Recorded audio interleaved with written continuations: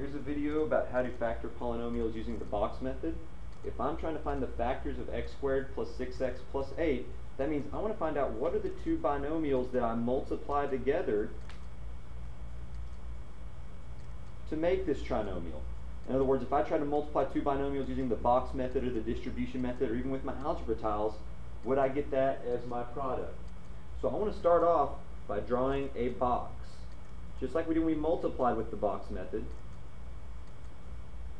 I want to take my first term and put it here because our x squared terms always go there, and then my constants always go in the last box. And basically I'm going to write some form of this number in these two boxes. But here's what I want to do. I want to find two numbers that add to make 6x, and I want those same two numbers to multiply to get 8x squared. And I came up with 8x squared because I multiplied my first and my last terms together. So my middle term is what we want to add to get, and the product of these is what I want to multiply to get. Well, let's think. What can I add to make 6x? I could do 1x plus 5x to get 6x, but do 1x plus times 5x give me 8x squared? No, so that's not going to work.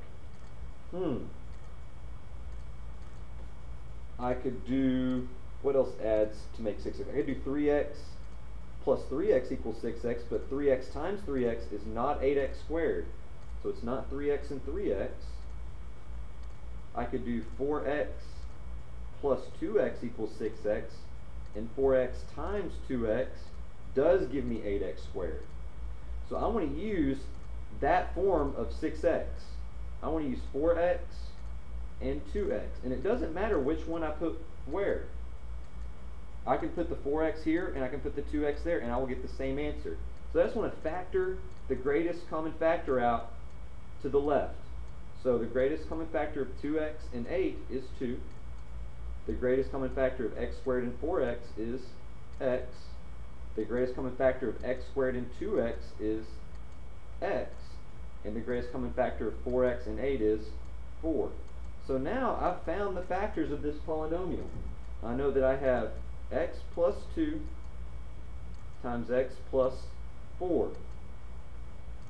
And I want to make sure, though, that that's equal to x squared plus 6x plus 8. If I use my distribution strategy that we've learned, x times x is x squared, x times 4 is 4x, 2 times x is 2x, and then 2 times 4 is 8.